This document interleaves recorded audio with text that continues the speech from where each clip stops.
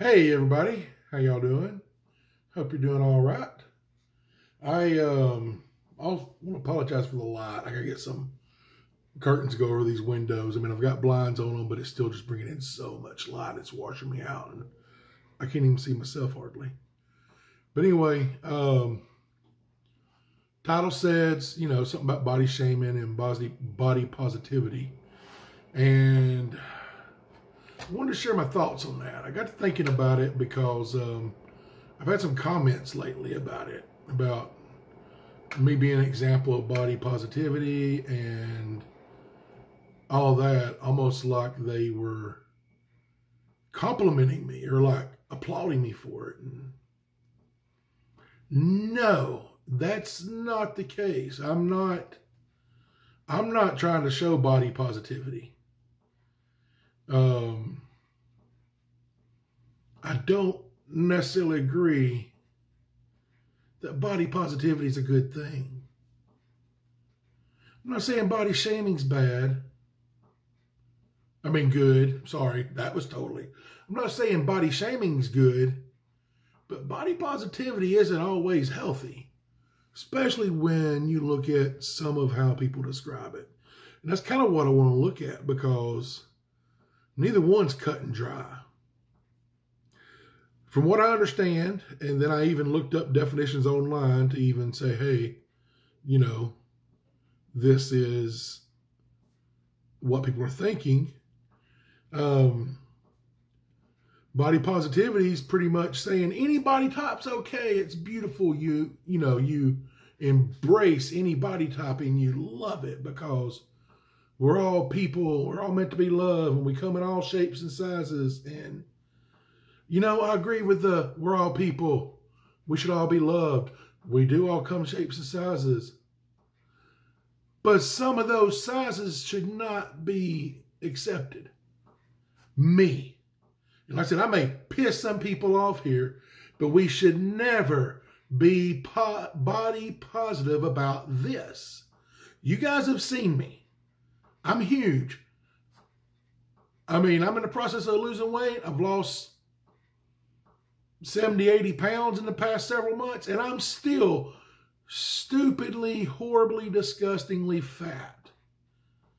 And I know a lot of you go, no, you're not really. No, yes. I've lost 80 pounds and I'm still over 550 pounds. There's no way to be, oh, your body's okay the way it is. It is not. And convincing people that it is wrong. That's enabling. If you have somebody in your family or you're a friend that you love, that you genuinely care about, and they're a big old fat mess like me. When I say big old fat, I don't mean somebody who's 50, 60 pounds overweight. I'm not talking about somebody who's like, oh, they're 250, or even not even somebody who's 300. If you're 5'11", 6 foot tall, and 300 pounds, you know what? You're a big person. You're not like me. But if you have somebody in your life who's like me, you got somebody who's 400 pounds, 500 pounds, 600 pounds, 700 pounds like I was at one point, do not tell them you're okay like you are. You can tell them, I love you. I love you for the person you are. And because I love you, I want you to stop being so fat. Because do not sit there and encourage somebody to stay 400, 500, 600 pounds. You can say, hey, I love you like you are. But yes, I agree. You need to do something. Get up. Do something. If you can't do something, if you can't walk, get help. Find somebody to teach you some modified exercises. Find a way to do something for mobility challenged people. I need to do better myself. I'm still not doing better, and I've been working on this forever. You guys know that. But if nothing else, sit here and do this. Sit there with your fat friend and say, hey, come here, let's do this for a few minutes.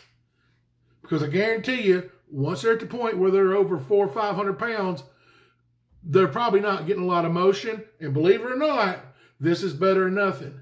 Do not sit there and try to tell them exactly how they should lose weight if they haven't asked your opinion.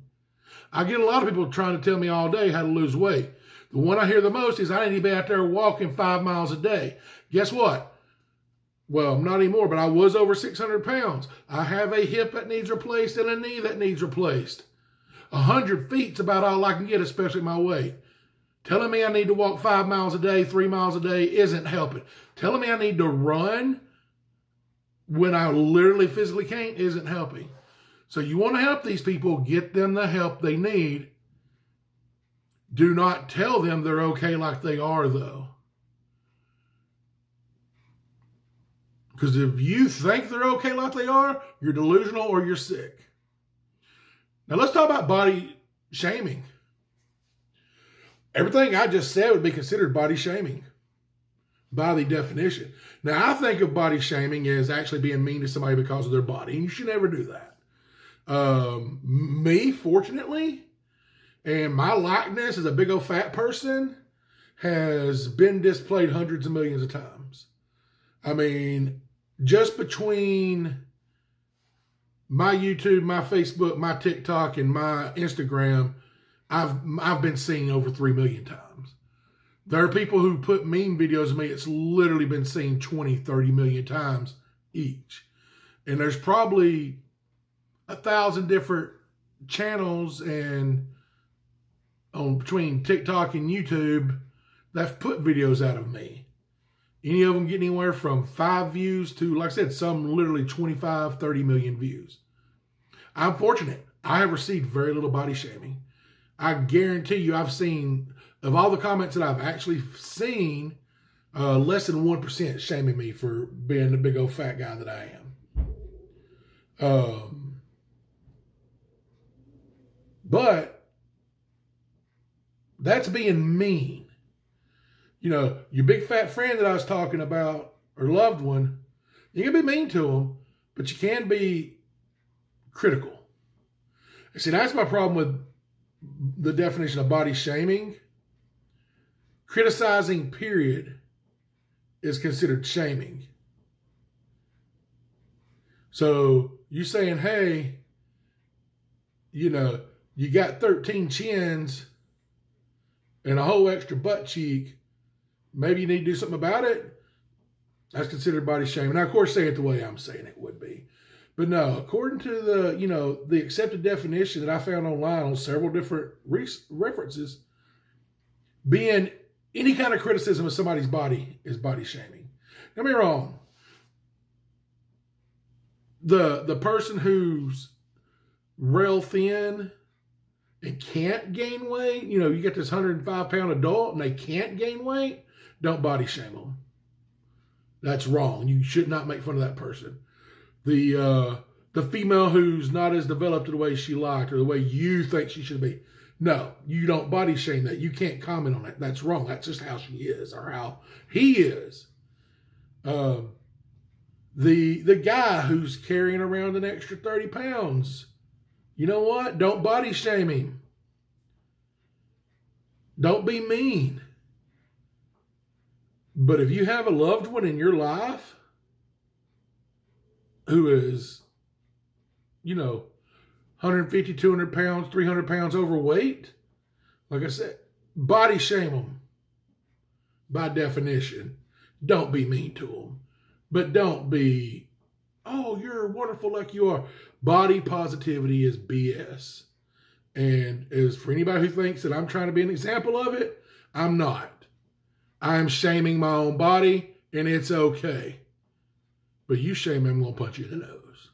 Anyway, it's just my rant, guys. It was kind of on my mind. It may not make a bunch of sense. Anyway, that's just what I had to say today.